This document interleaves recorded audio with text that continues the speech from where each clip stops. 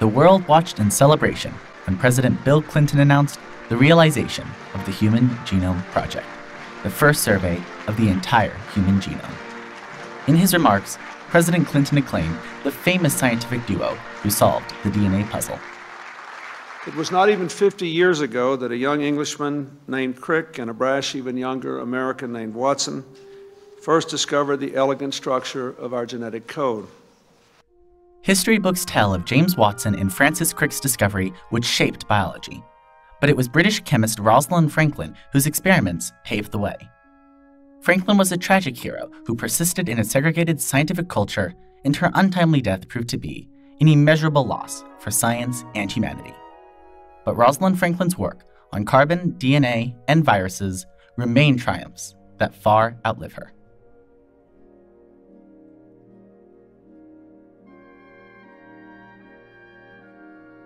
Rosalind Elsie Franklin was born on July 25, 1920 in London to a wealthy Jewish family who valued education and public service. Contrary to her family's traditions, Rosalind found early passions for photography and science.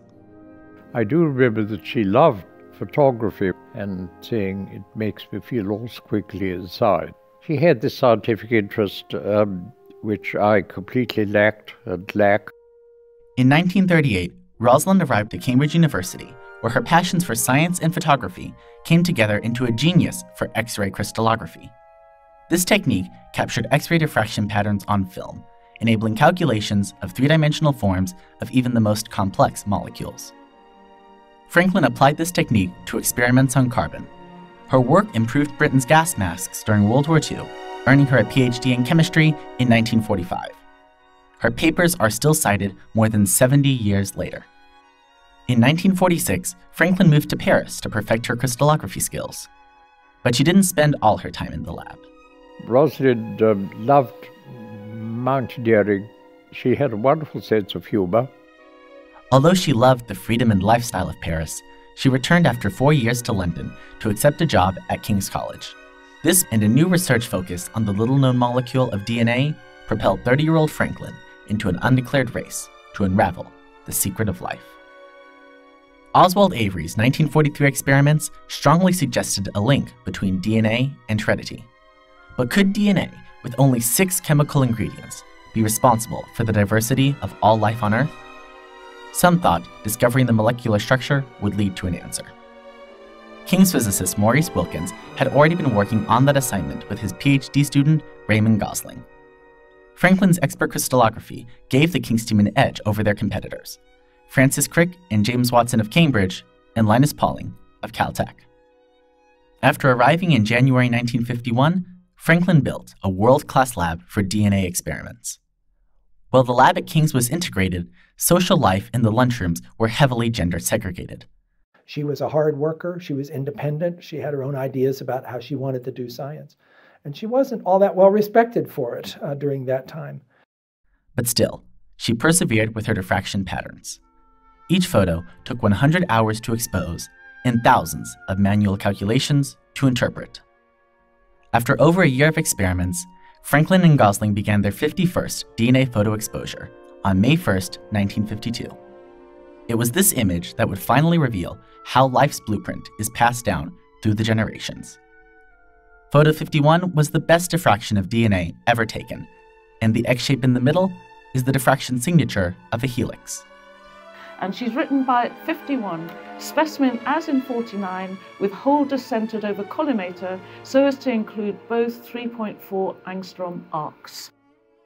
Indeed, Franklin's calculations for the size of the helical arcs were accurate. Despite her success, the boys' club culture of King's became increasingly intolerable. I remember Rosalind arriving at my house in London in tears. She was very deeply unhappy in the environment of King's.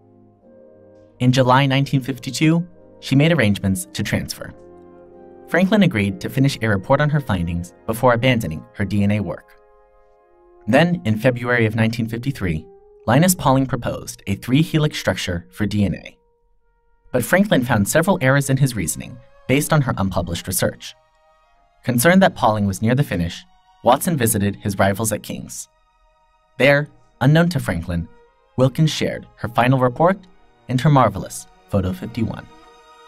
When Wilkins showed Watson that particular photograph, he had what he described as a sort of eureka moment when suddenly everything clicked into place, and he went racing back to Cambridge and explained what he'd seen to Crick, and within a relatively short period of time, they'd got the structure of the molecule worked out.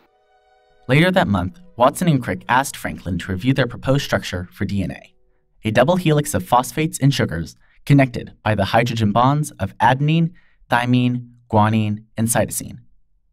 Franklin had written her own article a month before. Inserted by hand into the original text is the sentence, "Thus our general ideas are consistent with the model proposed by Crick and Watson." Indeed, Franklin's ideas were consistent with Watson and Crick's model because they largely based their model on Franklin's ideas. When later asked to estimate how long it would have taken Franklin to discover DNA structure, Francis Crick responded, "Perhaps 3 weeks? Certainly in 3 months." Watson, Crick, and Wilkins earned the Nobel Prize in Physiology or Medicine in 1962. At the ceremony, the only mention of Franklin was a passing remark by Wilkins. Despite the tragic disregard of Franklin, it was a triumph for humanity. We do research on everything from cancer to HIV/AIDS to heart disease to autism, you name it. And an awful lot of what we're learning about causes comes down to hereditary factors written into DNA. And if you really want to come up with a treatment, more and more, we're using DNA as the treatment. That's what gene therapy is. So it's everywhere. Leaving King's, Franklin joined Birkbeck College in early 1953 and began researching viruses. While working at Birkbeck, she proved that all viruses are nucleic acids encased in proteins. Understanding the viral composition made it dramatically easier to develop life-saving vaccinations. Her friend Aaron Klug would win the 1982 Nobel Prize in Chemistry for a virus crystallography project he started with Franklin. She probably would have won 2 Nobel Prizes, one in 1962 and another in 1982. But Nobel Prizes cannot be awarded posthumously. In 1956, Franklin was diagnosed with ovarian cancer. But she was too busy to die. Franklin pressed on for 2 years, continuing her work between painful treatments. One day, Franklin returned to her London home without the strength to climb the steps. She was admitted to the Royal Marsden Hospital. Ironically and tragically, it was mutations in her DNA, the ultimate cause of her cancer, that killed her the next day. She was 37. On her deathbed, Franklin was surrounded by papers and calculations, hoping to add to her 42 publications. Her prolific research led to scientific triumphs, and it is no longer unrecognized. Britain's Royal Society created the Rosalind Franklin Award for Women in Science in 2003. In addition, the European Space Agency's rover that will search for life on Mars has been named Rosalind Franklin, and Franklin will get her own £100 million center at Oxford in 2020. Our role is to really echo what Rosalind Franklin did, which is take a technology or a set of technologies from physical science and apply them to life science. Franklin would not have dwelled on stolen work or lost Nobel Prizes. First and foremost a scientist, she only wanted to do meaningful research. The greatest tragedy is an unanswerable question. What else would Franklin have achieved? Although the world may forget her name, it has been forever changed by Franklin's triumph. As a young Franklin wrote to her father, "The joy of science is in the work itself and its ultimate reward, the improvement of mankind." So I'm glad to know I've got some of what Crick and Watson described in 53.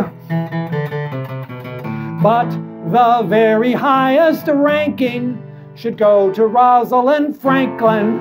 She's the one who found the key. I'm a walking through the genes